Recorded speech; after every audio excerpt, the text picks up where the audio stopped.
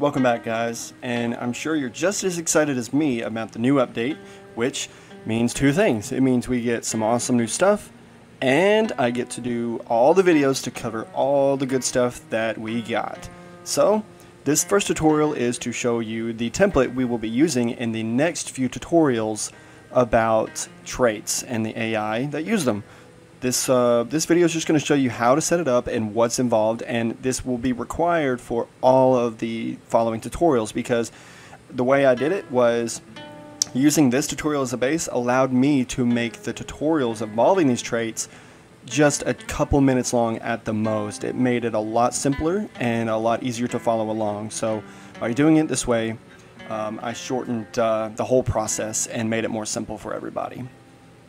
So let's get right into it and see what we've come up with.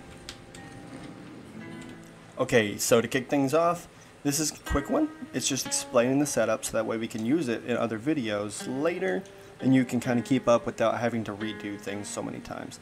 So to start, we're going to use Events AI and we're going to use on squad spawn or squad label. My AI spawner has alpha as its squad, so that's what we're going to pick here. And you just pick whichever one your AI has that you want to apply the traits to. So next we're going to go to logic and for each object. Plug it in just like this.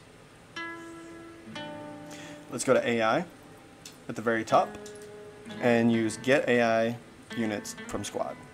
And just plug the squad from our event into the squad input of that node and the AI units into the objects of the for each object node. Awesome. We're almost done. So now we go to our traits because that's what we're going to be trying to apply. Now it caught me off guard at first. These are all traits you can apply, sure, but how do you apply them? Well, because you can go back to the traits tab, the actual traits category, and that's where these are going to be located. Execute per object on apply trait set and current object goes to unit. Go ahead and change that to true on apply immediately. And the identifier needs to match this. You'll need to declare the trait set.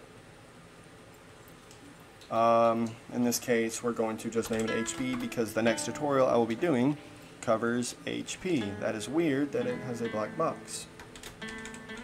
Will this work? There we go. That's better. I don't know why it glitched out. Anyway, so you want to make sure that these identifiers match. Just like that.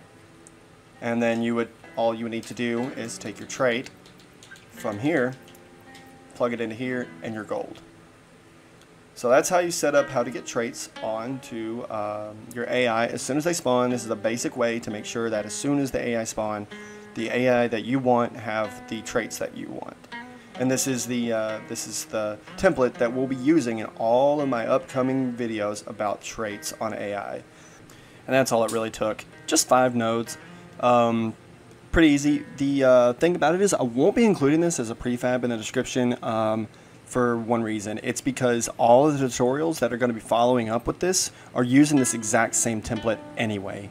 So the only difference in this and those videos is the trait you would be watching the video for is included, which is one single node.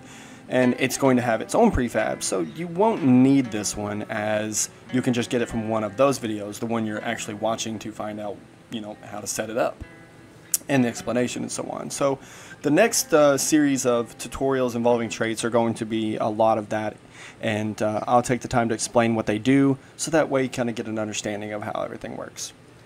But with that, I'll see you guys in the next one.